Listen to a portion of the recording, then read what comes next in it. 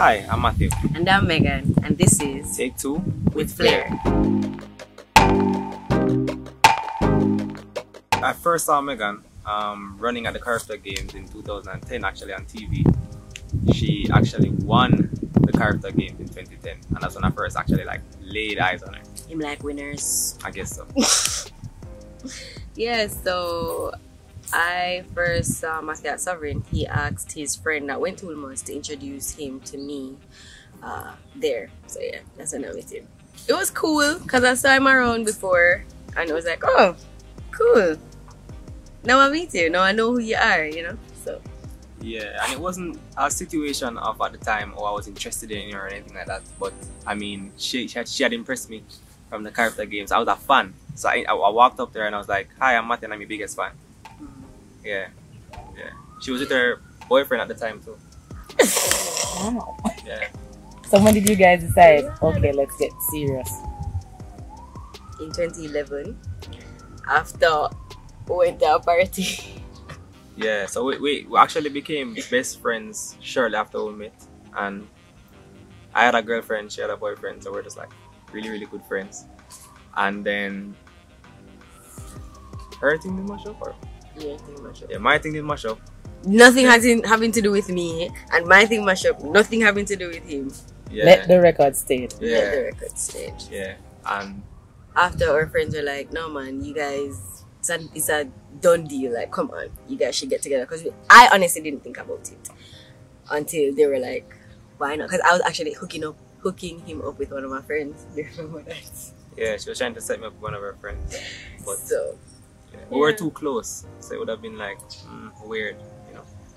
he came to my house and we'd chill a lot and talk a lot, and I went to UTech with him, so we'd walk up and down and talk for hours instead of going home and stuff like that. So that was our kind of dating. It wasn't really going out and eating, because where the money would have come from, high schoolers or college people.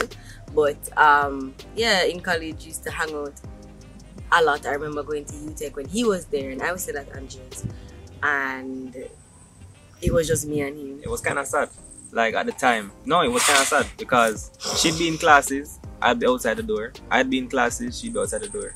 It was bad. I remember one time I was in class and it was my birthday, and everybody was like, Megan. And when I looked through the window, Mathue, it was a glass window, Mathue had up a sign that said happy birthday or something like that, and I was just like, oh. I mean, I was always, Love and Basketball is my favorite movie.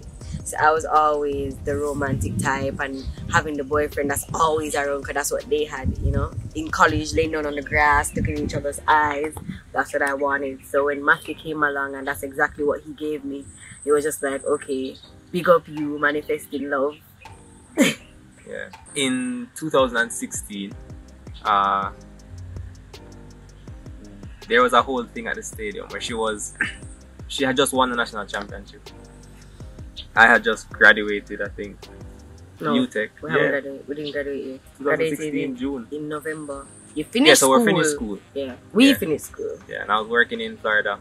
Came down and I had this grand proposal plan because I knew she should have won. So the whole plan was should have been on the podium, and I came out with like a big sign and, you know, big fiasco. Never worked out the way I wanted it to, but proposed that night still.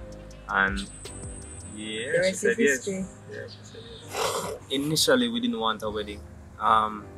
Yeah, we're into the whole big thing, but her aunt, Auntie Marie, she was like, you know what?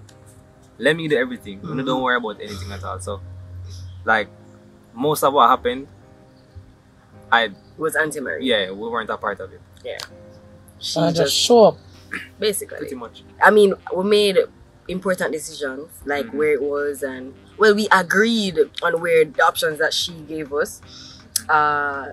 She showed me some dresses, I guess, and I chose one. And she got the family to help out. Yeah. You know, because we were determined that we're college students, basically. We're just graduating, just starting our lives. We never had any money to pay to feed nobody at no big wedding. And that was a huge thing for us, as Mathue said, not spending money that we didn't have. So she got the family to help out, which was we're really grateful for. And then we're really happy that we gave in to her You know, Yeah. because at first we're like, Auntie's fine, no, it's okay. But she's very persuasive. Yeah, and it was, to be honest, like, if anybody's out there considering not doing a big wedding, do it. Do it. Like, that night was probably one of the best nights of my life. Because it was magical. Like, it was really magical. It was something special. So, we both trained at UTech MVP throughout university. 2016, I stopped with UTech, took a year off, and then she was still training there. Now comes World Championships in 2019. At the end of that season, she said she wanted a change. She decided that she had wanted to work with Philip, who is the Austrian national coach. And the plan was she would work with Philip and have somebody administer the program. At that time, I was still training. So I was an athlete. So she was trying to figure out a way for it to work. Couldn't work. Anywhere else. So I said, you know what, Megan?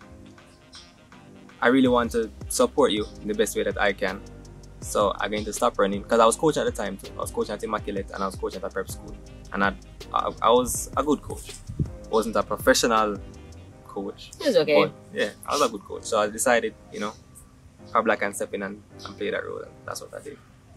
And when was that? he goes to say. When was that official?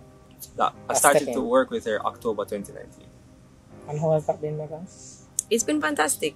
Mathue blows my mind, not every session, but a good amount of times, because as a hurdler, we have a lot of niggles that show up in training unannounced. Niggles meaning pains, injuries, and stuff like that. And Mathue has proven very adept in knowing how to deal with these things.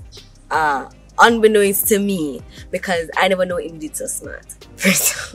I mean, not at this thing, but like, it's crazy how I can pivot from having a terrible session to a good enough session for the day, because he knows exactly what to do to get my body in a certain place, or he knows exactly what to give me so that the issues that I'm having aren't hampering what needs to get done for that session. So big up yourself, coach. Big up yourself, Philip. Yeah, and the thing is, for me, I felt like I had a lot to prove. I know that a lot of people were looking at the choice in the beginning and like, yo, this is a dumb thing to do, but we didn't care. Yeah, and I like committed 100% to learning about, because I never knew anything about hurdles at all. You did. No, I didn't. Before I left, Mathue, I would do videos at training and I would send them to Mathue, and he would be like, okay, you look like you're low, you look like you're high, you look like you're three legs. So he knew. I knew enough. I'm not going to just give you the job so you don't know nothing. I knew enough. I knew enough, but I didn't know enough to win an Olympic medal. And if I'm going to be working with you, not at the time, and if I'm going to be working with you, that's my goal, like to be the best. So for sure. I dedicated a lot of time and money to learning the craft, and I love it now. Yeah. And how did you feel when she medaled? When she got the gold? That's the story I was The golden bronze. The golden bronze. He jumped over the fence. Nothing can compare to that feeling. Jumped over the Like, fence. Over the fence. after 2 years of working with your wife, she's the first woman in the Caribbean to win a medal. And 100 meter hurdles. So how I was going on bad, police came to the house. I was in the street, hyperventilating. Like, it was terrible. But I feel no way about it because that's the passion. You know what I mean? I mean, our life is Revolving around track and field. And to make that decision 2 years ago to see how it paid off, phenomenal. Like, nothing can compare to that feeling. This is the Olympics of love. Round with me. So I will throw out a category. Just one word. And you tell me who win the gold in that department and who win the silver. Household chores. Good. Silver. Track and field. Gold. Platinum. Okay, silver. I'll give you a bronze. Sorry. This is where you say golden bronze. No, since I'm going to take the bronze. The normal bronze. Fashion. No worries. She just saying some things. Silver bronze. Okay, we take it. We take it.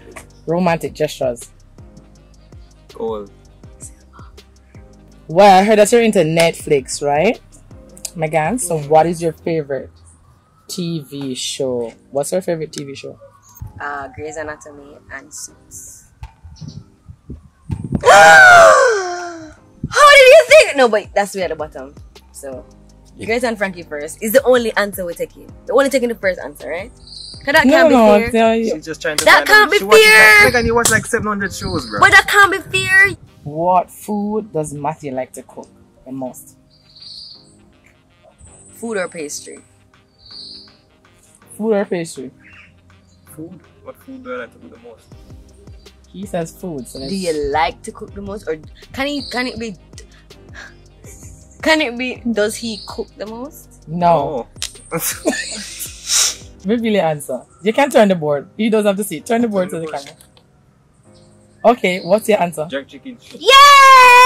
Bam, bam, bam, bam, bam. Megan get 1 I'm point. jerking chicken every weekend. I don't know how. No, she but that does doesn't mean he chicken. likes to do it. Then I wouldn't Does be it if I mean never he likes liked to do Megan. it?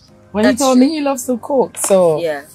I don't think he'd be cooking something every weekend Every if he weekend, doesn't I'm do it. yeah. That's true. Is Megan passive or confrontational?